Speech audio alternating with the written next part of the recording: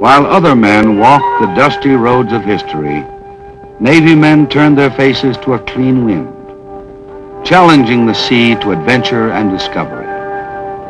In conquering the sea, they conquered themselves, making courage and excellence a proud tradition.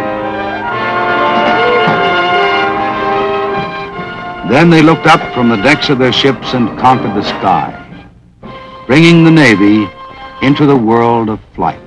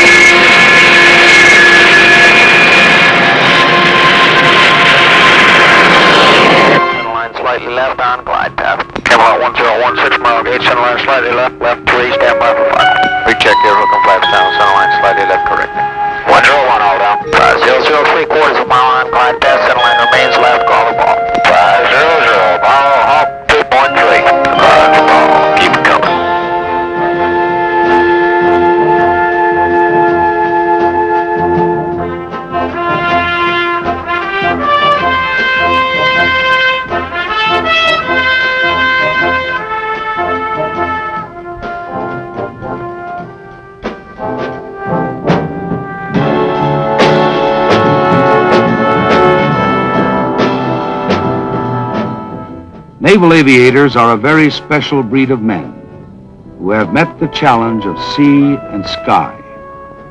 For in all the world, only a few have mastered the sky from the deck of a ship at sea.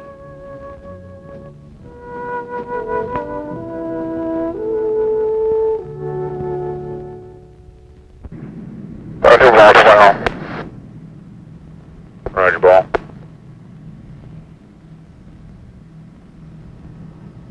Look at your angle of attack.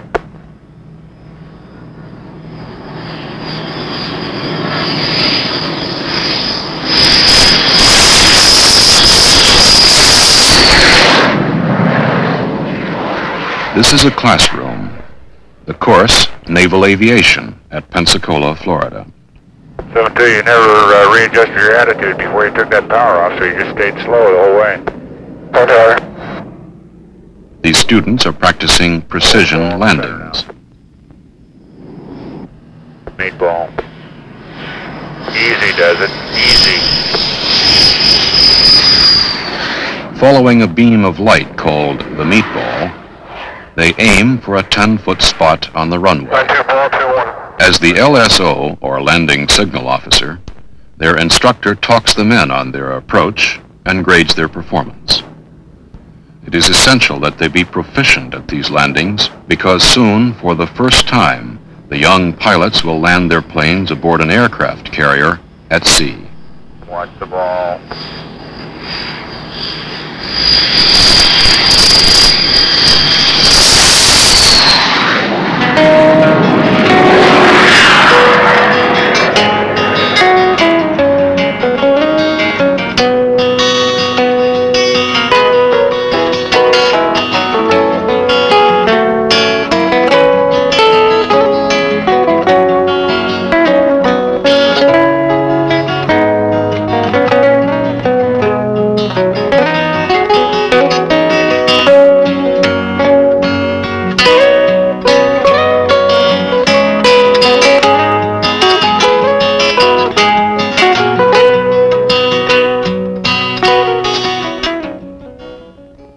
A year ago, I'd never even been in a small plane before.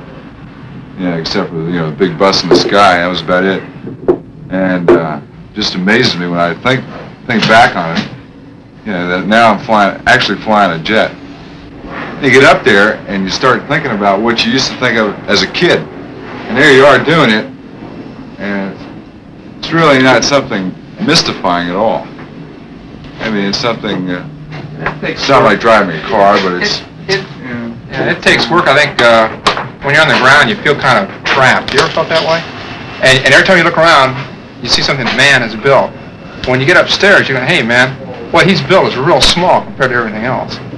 And it gets smaller. So I think sometimes too, though, flying is a job, like any other job. You get up there and there aren't regular hours to it. And like they say, flying is, especially flying a jet, is 9/10 boredom and 1/10 stark terror. Your mind kind of works like a computer. You plug all these things in. You really amaze yourself, because after a pass, you figure out, well, I was a little wide there, a little long in the groove, and you figure out the corrections you make, and you plug them in. It's like, I don't know anything about computers, but I assume that's what you do. You plug in you find out the variables and what you need to make a good pass. You plug it in, you do it. Your mind works like a computer. It amazes me. And I'm sure most of us feel, or all of us feel, completely competent in it. There are a lot of things that we don't know about flying, but we no longer are scared by it, and we can just go out. This has been the first time I felt like I can just go out, hop in a bird, and feel completely comfortable, know what I'm doing every time. it could be something like an athlete trained for a race, couldn't it? He trains for weeks and weeks, maybe even months, all for one race, maybe even one a year at the most. And now tomorrow, that's our point. Maybe it'll only be 30 minutes worth of time, but like you said, during that time, you're going to be... Yeah, I mean, you're just going to have to, getting out to the boat isn't something that, there's that point, like he says, where you come around before you pick up the ball, and it's all pretty much just like it's been in training. And then once you pick up the ball, you got it. They didn't always fly jets. Although college graduates, they, like all young men entering the service, were subjected to those first few weeks of becoming accustomed to the military environment. This course is two different and almost... An officer indoctrination course prepared the student aviators for basic flight training. It is here they proved they had what it takes: motivation, willpower, stamina, and the sincere desire to fly. This was the beginning.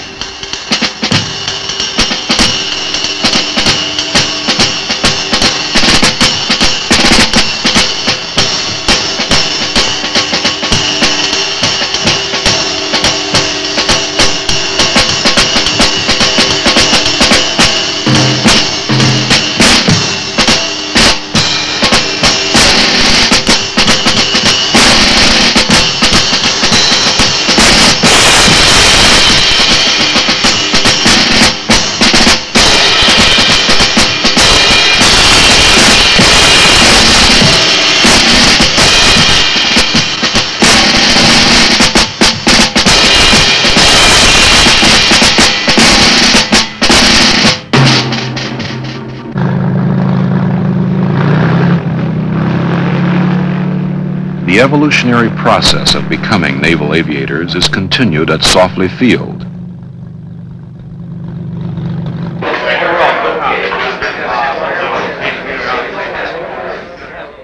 The busyness of the ready room reflected the anticipation of early flights.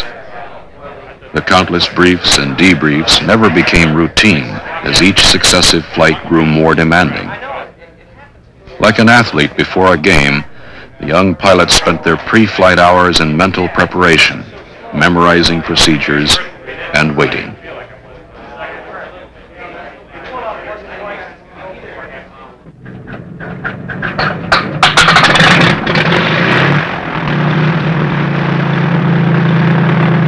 It was now time to solo, time to prove one's abilities to the instructor, but more importantly to oneself. It was during these early flights that the self-confidence was developed, which would prove so valuable throughout the young pilot's career.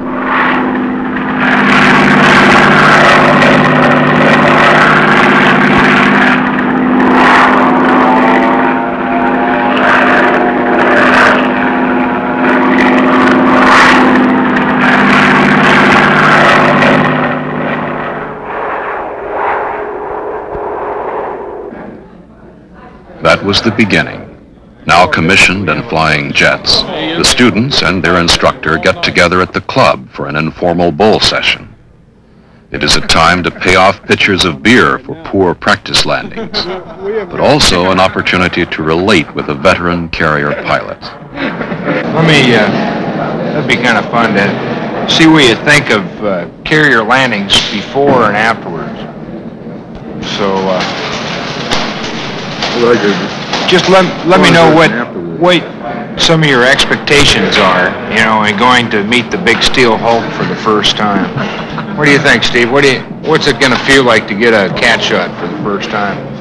I'm going to be sweating. I'm going to be sweating the most as I roll over the shuttle, I think. You know, I'm going to really be sucking. And then, like you said, I think it's going to be an eternity between the time he gives the go and that thing really fires. I think once I get in the air, I'm going to be too preoccupied with procedures. Do you ever get kind of a tug on the wire and then all of a sudden it lets loose? Only if you grab a wire and then the hook releases it.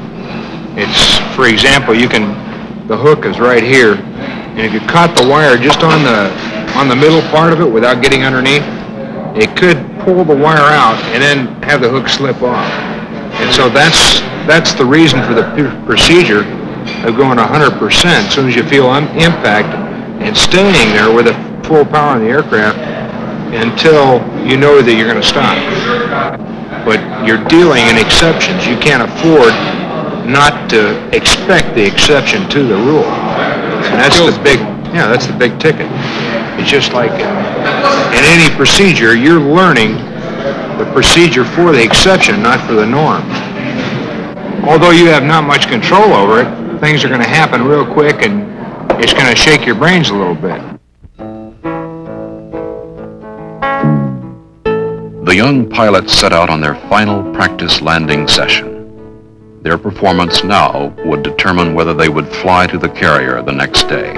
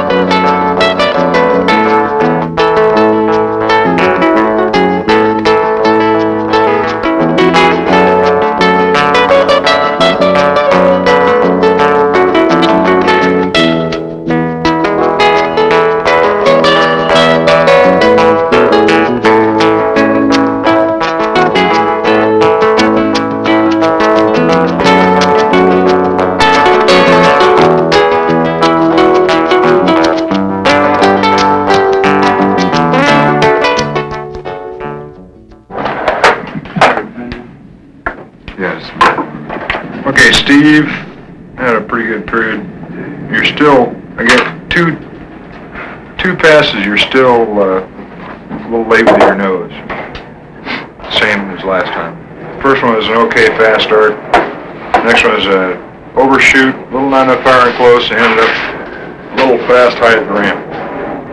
Then the next one was fair, just a little fast all the way again, and a little late nose. And one thing that complicates it is the fact that you're flying a little fast, so it's harder to make a nose correction. And then Lee, so he's going to be bouldering at the ship. Wave off, fast start, low at the ramp. And a fair pass, not enough straightaway, little not enough power and close, and a little rough nose again.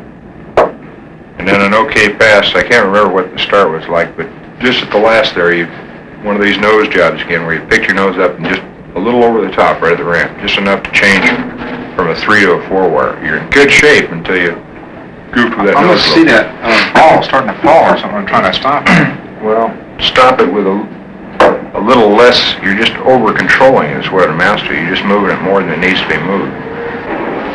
So everybody's field qualled and ready to go to the ship. It's a piece of cake if you're smooth.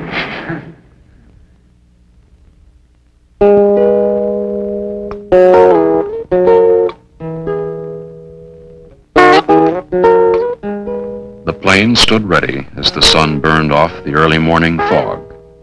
60 miles out in the Gulf, the carrier steamed toward the rendezvous. It would soon be time to go.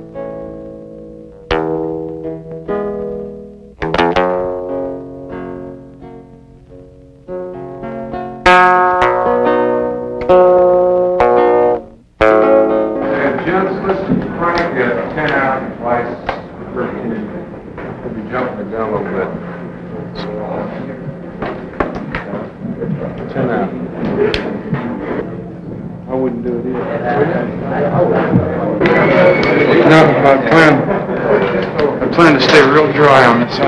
Set your watch by the clock. Yeah. But everybody's got a watch. Jim, set your watch by the clock.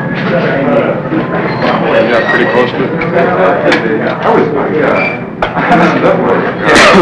Synchronize your watch.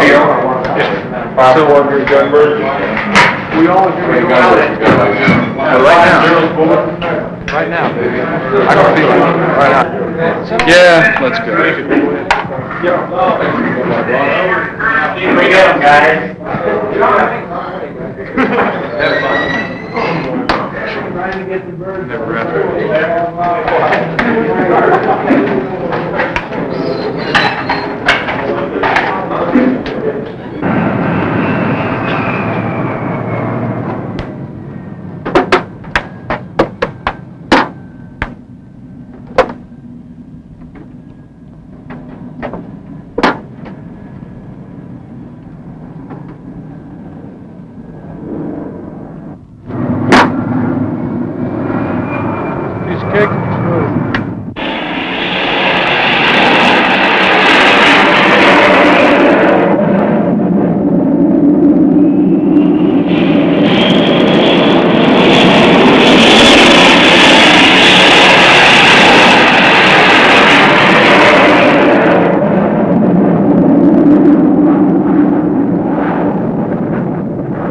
The flight to the carrier would be the longest 60 miles the students had ever flown.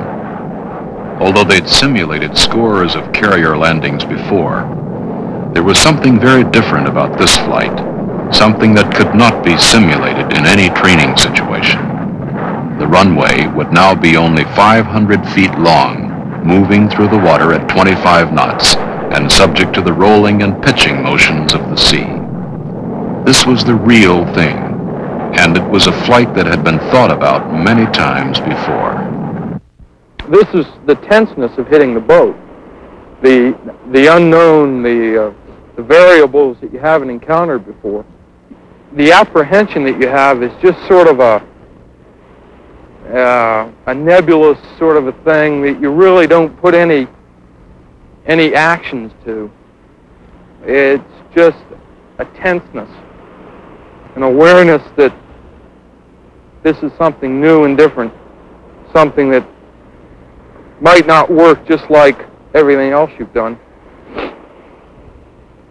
But no, you don't think about, there's no fear. You're too busy. 4 eyes of danger, 4 flaps, put stride, final.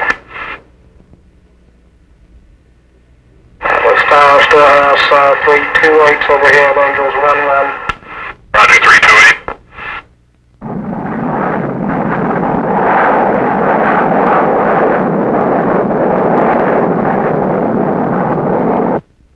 Keep it turning. 316, gear, 4 flaps. Hold on, 8 ball, 2-3. Right ball. To get the feel of the deck, the first time would be a touch-and-go landing without the tail hook.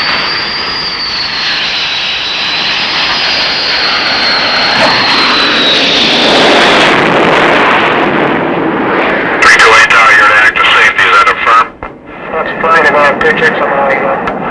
180 in close. Under 28, say the number. Call your turn to 180, take it up to right. Atlas Star, Starhouse, 49, anchored overhead 15, LSO aircraft, E-18. Roger, 349, Charlie. 49, Charlie. Let's get a center ball. Keep it turning.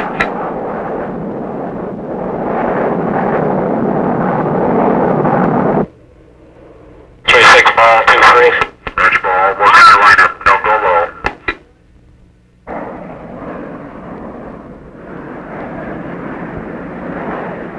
Line it up, give me some power. Power.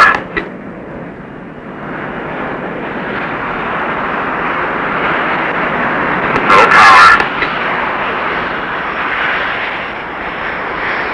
Power, apply the meatball, look at it, look at it.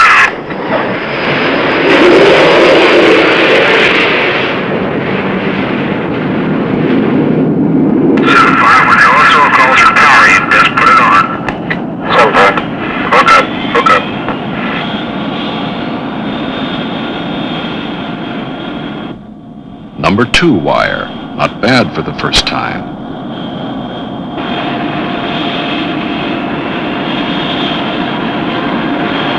Go a little slow.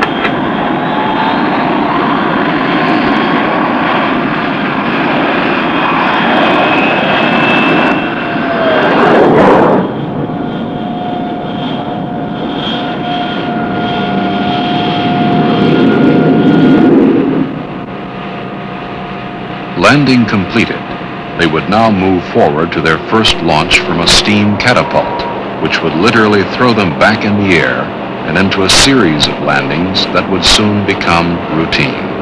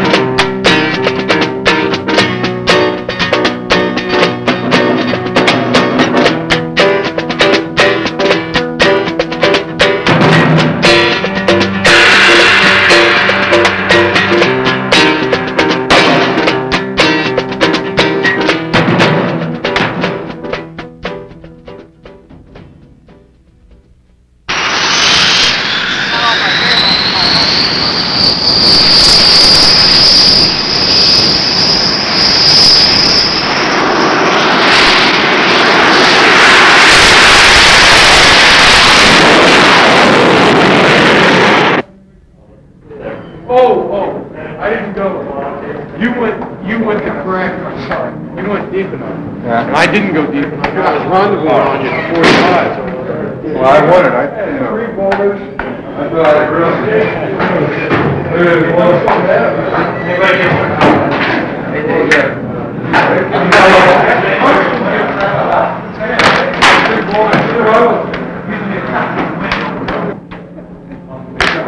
right, I guess. I wasn't the ace of the base out there, but it was all right. It was okay. It really was. The hardest landing was the one back here. Jerry, you'd pay 50 cents for that ride anytime, any car, and you'd do it again and again and again. I'll tell you, that arrestment's really tough. Hey, reverse it for the gap shot. Because you've been on arrest, right? Reverse it, man.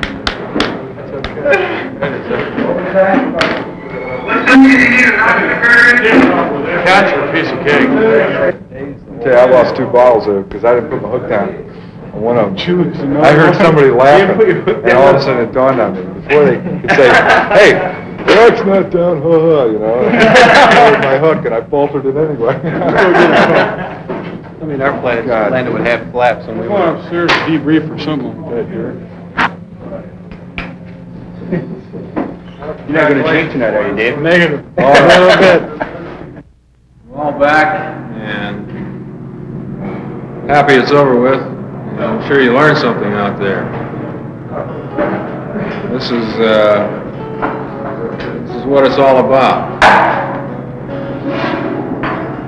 And like you say, it is fast. Things happen very quickly out there, but as time passes, you will get better and better and better at it. So The young pilots would have 6 more months of training before they received their Navy wings. But to them, this was the day they became naval aviators.